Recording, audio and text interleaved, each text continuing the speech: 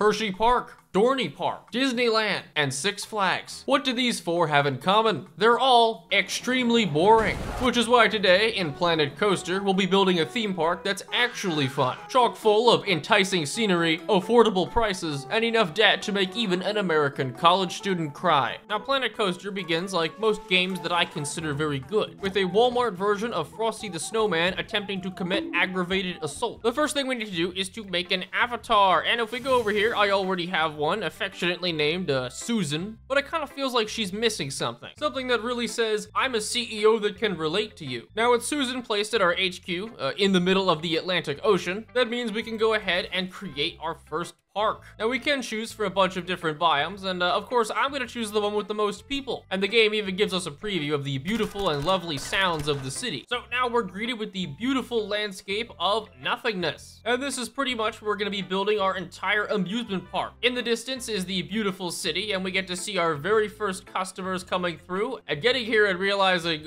wow, there's absolutely nothing. I don't know what kind of parents would take their child to the still under construction amusement park, but that's just the kind of people we want here. So the first thing we want is a whole bunch of paths, as you can see, as people can only walk on the path. In the middle of the park, we'll put our first staff building so we can actually start hiring people to do things. And then we can start looking through the whole list of rides. All the different rides in the game have different stats in terms of their excitement, their fear, and their nausea, and you don't want any of those to be too high or too low. So naturally, I'm going to choose the thing with the most fear possible, or at least it will be until I start making my own. The basic rides we get right here aren't the only ones. These are pretty much the only we can afford, because in the bottom right, you can see we don't really have a lot of money. Now, usually before you open rides, you want to test it, make sure that nobody gets their arm chopped off. I don't care. And now that this ride is open, people should begin flooding from the tunnel that looks like, oh geez. So now that we've opened our first ride, you can see that people are gonna start walking in. This old lady over here who will probably have a heart attack. Remember, guys, it doesn't matter how old you are, you can always sign your name on my waiver. As it stands, we are charging people $7 to ride this thing, which is a complete scam, which is why we're going to double scam people and make it $14. I'm also gonna go ahead and add another ride because we do need to make even more money. And now we have our newest ride, the Hyper Jump, $5 ticket price. Are you insane? $10 minimum. So now that people are flooding into the park, you can see our money is slowly going up, and we are going to need enough money to actually start building our roller coasters all along the rest of the distance here. We're also gonna need some staff so we can hire vendors to run shops, security people to enforce our brutal regime, and mechanics as well as janitors. All right, now we've placed a third ride and the money is starting to roll in, but this is where we also get to use our special move and take out predatory loans. And by predatory, I mean way too cheap. 5% interest is a joke, 3% interest is a joke, and well, other 3% interest is a joke. So obviously, I'm just gonna take out as many loans as I possibly can. The implication of interest doesn't actually matter if I can make more than 5% return on the loans. AE, I'm just going to keep stealing from the bank. All right, so with all the loan money, we can pretty much propel ourselves straight into getting one of the basic coasters, and we'll just throw it over here. And as much as that is putting me into crippling debt, it doesn't matter that much. Unfortunately, with roller coasters, you do have to test them in order to open them. So we get to watch as the roller coaster goes up, and then, like, you know, most objects that go up, it also goes down. Woo, awesome. And now that the first test run is completed, we could just go ahead and open it and charge people how much? $8.99. Oh my God. This is at least a $20 ride. Something that actually matters a lot with rides is the queue scenery waiting. So when people are waiting in queue, they want to look at nice things. And as you can see, people are already running on thanks to my beautiful decorations. Okay, all in all, it seems like our park is actually doing pretty well. Our money is going up very quickly. We are charging absolutely ludicrous prices for everything, and people are somehow still coming. But this park is not nearly as efficient as it could be, especially as it pertains to extracting every last dollar from each of these juicy morsels. I mean, living human beings, for now. On our park management, we can see what some of the needs of our guests are. They have hunger, thirst, toilet. Naturally, we fixed the problem by adding some toilets with some cosmetics, a convenient distance away. And it looks like the first humans, have decided to take the journey all the ways up to the top. I can actually go to the first person cam in order to watch real time as they go up to the toilets. Man, isn't this exciting? This feels like something I'd see in a live police chase stream. Finally, they've made it all the ways to the top. Salvation is only right here. And they have decided to turn around.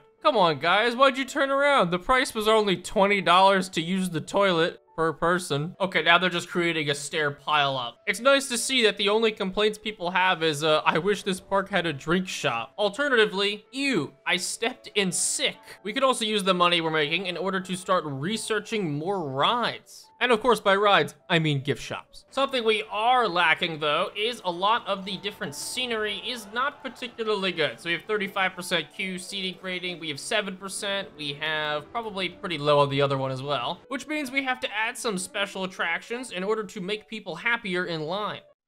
Well, that was easy. Now, our park is looking pretty good. I think we're exploiting people by forcing them to pay $14 to ride. Funnily enough, it is free to get into the park, or at least it was. Unfortunately, it seems like we've alienated a couple of our customers, and I know exactly why. Not to worry, citizens, I've solved the problem. Guests think items at the standard restroom block are too expensive. Why are these people going all the ways up here anyways? We've also gotten some complaints of people getting hurt, which is, I mean, well, yeah, there's one. Lots of beautiful puke stains all over, and someone even destroyed a table. How did they even do this? Now, of course, this kind of vandalized property could hurt someone, so I've decided to open a first aid office at only a moderate fee. Not to worry, though, I've provided the correct accommodations. I like how going into the average spending graph, you can see that the average amount of money spent is $20, $25, and $24. That is literally just one ride if we consider the fact that it costs $10 to even enter the park. The main thing we're missing right now is drinks, so we'll throw some right there, and also a Chief Beef store, because that's the best thing you want when you get off of a roller coaster. Don't worry, guys, our prices are quite affordable. So we've just researched the beautiful thing known as merchandise and gift shops, which gives me a pretty beautiful idea that relates to our good friend the clown. So to improve profits,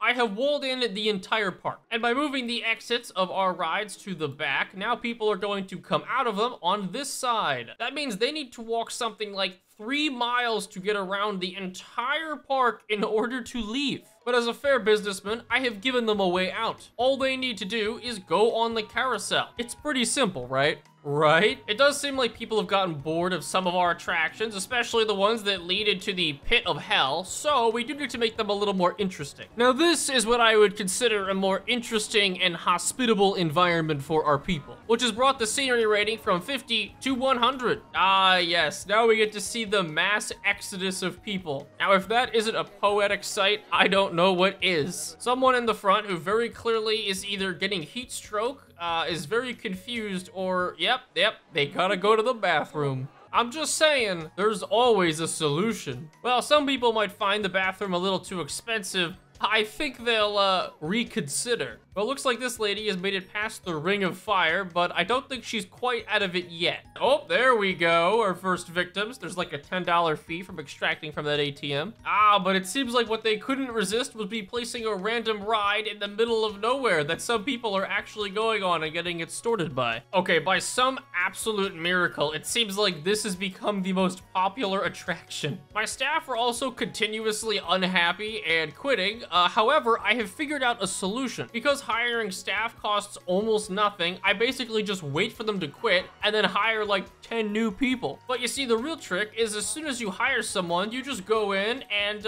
immediately reduce their salary to like half of what it was before. And then when they quit because they're not making enough money, you just hire someone else. Okay, well, maybe my greed is starting to get the better of me because half of our rides have started to break down and I don't really have the money to hire more staff. Oh wait, I take that back. They're actually completely free. So let's just hire like 6 mechanics and go fix it. And then I'm gonna fire you. Oh my God, it's the first person. This is the only one who has successfully made it through the entire maze. And yeah, she's She's not that happy. Multiple staff members have quit. Yeah, I could see why. Monthly profits are not looking so hot. Okay, you know what I just realized that I hadn't realized before? And it was that every time we placed one of those kiosks, it hired a new staff member. And all of them are making vastly more money than they should. Ergo, we are just going to fire practically all of them. To be fair, it is a lot cheaper to just fire them and then rehire new people with more energy than it is to actually do anything with them. Okay, I'm also gonna need to fix this ride temporarily and make it so it doesn't send people off into the gray goo void. And that's not even considering the fact that this ride has been broken down for the better part of a month, and these people have just been stuck here. Look at how excited all of them are, despite the fact that they have been trapped in this essentially penal colony for quite some time. Oh my god, like a savior from above. It looks like the bank has just come in clutch, and we've actually paid off our loans, which is great because now we can just go and take another $10,000 loan out, which means maybe, just maybe, we can actually fix the park with this money. Jesus Christ, we've only had one janitor this entire time. Horacio Eden. Well, you've got your work cut out for you. Oh my god, we've done it. The masses are back. And all it took was me not putting them in a death trap. I think we're gonna have to get a little more creative with how we do this, and I have just the plan. Unfortunately, we do need a crap load of money to do it, so we need to,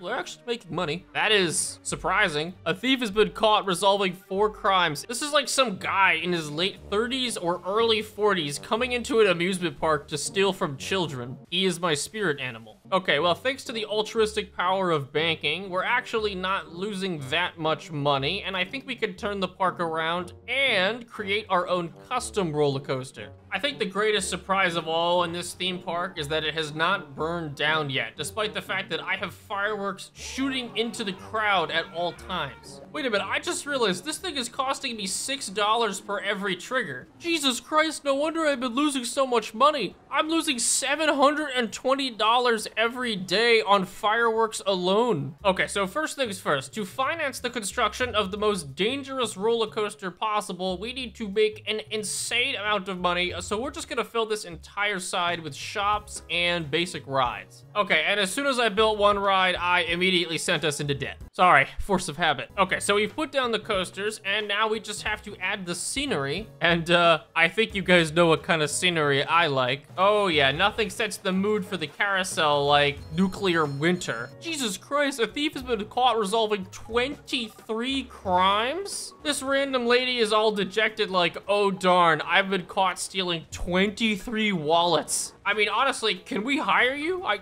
think that would be a net profitable venture. Whoa, whoa, whoa, whoa, Horacio quit? No, no, no, he's the only person we're keeping on. Although we probably do need to hire more janitors because Horacio's main complaint is that the whole park smells like Philadelphia, which is like an air freshener of piss. Okay, at this point, I'm just mass producing rides. I think we already have duplicates of all of these, but I'm just throwing as many of them down as is physically possible, regardless of safety. I mean, if we can manage to have explosions and epilepsy as well as fireworks going on as we are on a ride that is spinning around in circles, I think we could do pretty much anything in the eyes of the law at this point. And now that our income is reaching a relatively stable amount, we're already at $8,000 and the profits are going up and up and up, it's time to build the mega coaster. So the first thing is that we get to build the base, and we're gonna build that all the ways out here, probably at the very edge of the park. Okay, that looks like something that someone on LSD might be able to navigate. Well,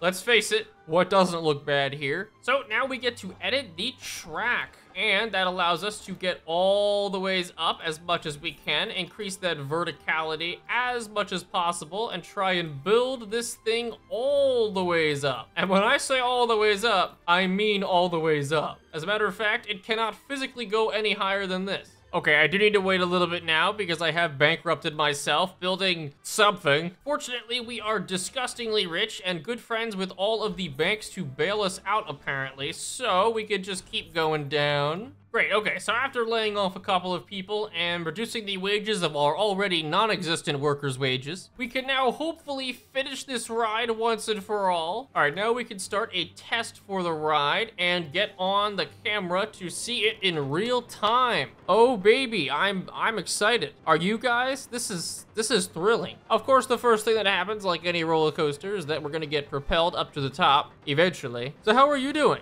You person who's watching, how's your life? The weather's good, hopefully, like your life. I'm not a very good conversationalist. I think it was April when I started going up this thing, and now it's probably May. Still waiting. Man, is this what it feels like on an actual roller coaster? The ones that are really, really, really tall, you just sit on there for like 8 years and then eventually it maybe drops. You know, when me and my editor go back and edit the video, I'm going to force people to suffer with me on this and watch almost the entire thing, just as I am intently leaning forward in my chair and waiting for me to get to the top. All right, here we go. The moment of truth. It should immediately propel me now into the sun or something like that. 3, 2, 1.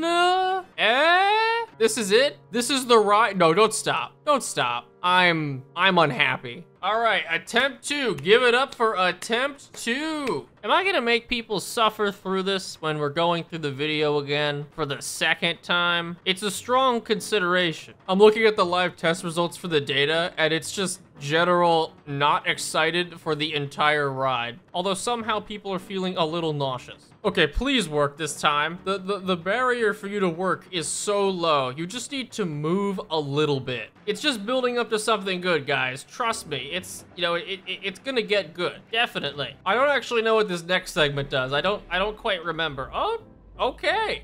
Now we're moving. That's an improvement. Oh my God. This does not seem safe even in the remotest vicinity. Oh yeah, I didn't finish the track. At least nobody was harmed. Mostly. Okay, well, you know, maybe it's a little bit of a fixer-upper. It's not perfect. Nobody said it was gonna be. Where I started, I don't know how long I've been doing this for. So at this point, the park is basically done. I've decided to just add a couple of very minor enhancements. I noticed we didn't have a mascot, so I decided to give the park one. There was also no music anywhere, so I decided to add a couple of speakers, really pumping up the jams. And last but not least, I decided to spend the last 30 minutes of my time submerging the entire park in rocks. And all of that compounded by the fact that we finally finished the absolutely worst roller coaster in the history of history. So the next time you venture into a theme park, just remember, have a good time, bring your friends, and most importantly, I'm out there.